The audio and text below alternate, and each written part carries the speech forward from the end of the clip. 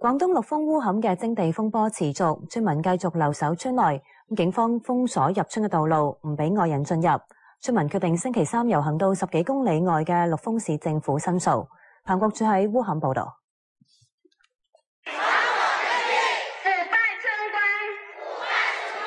過千個村民喺村裏邊聚集，要求中央介入調查非法徵地問題。我們沒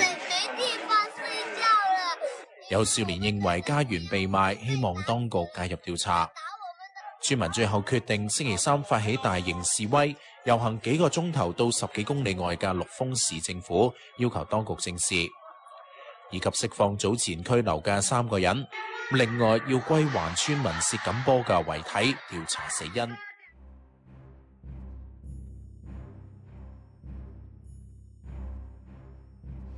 致中華人民共和國主席胡錦濤先生，今日係2011年12月20日，人民力量一眾成員嚟到中聯辦門外，為的是聲援廣東汕尾陸豐烏坎村村民的維權運動。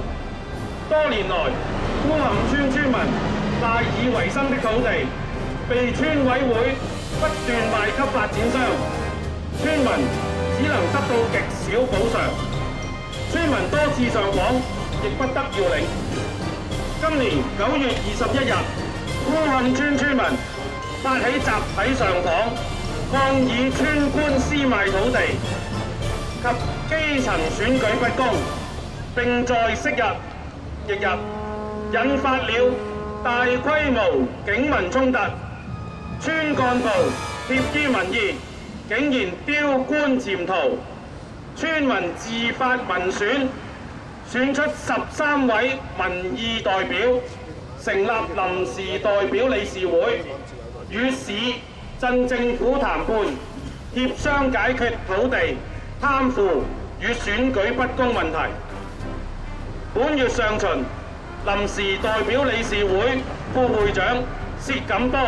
被當局捉走，2日後公安局向外宣稱薛錦波因心臟病發死亡。村民認為事不尋常，要求當局徹查薛錦波死因及交還遺體，有關當局竟然一口拒絕。事情發展至今，一切皆源於各級地方官員貪污腐敗。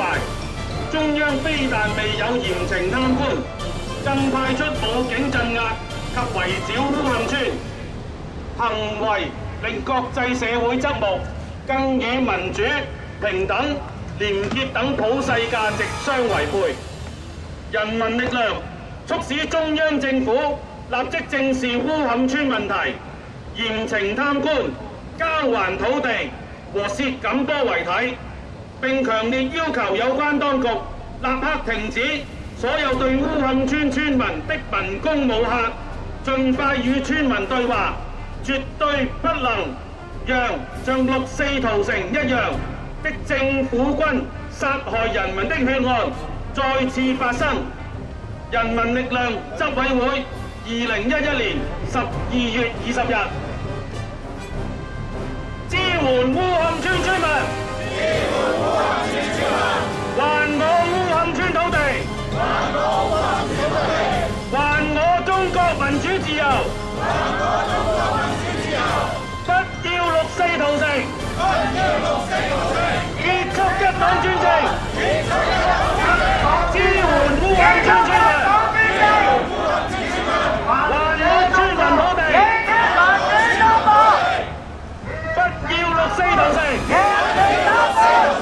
好，多謝大家。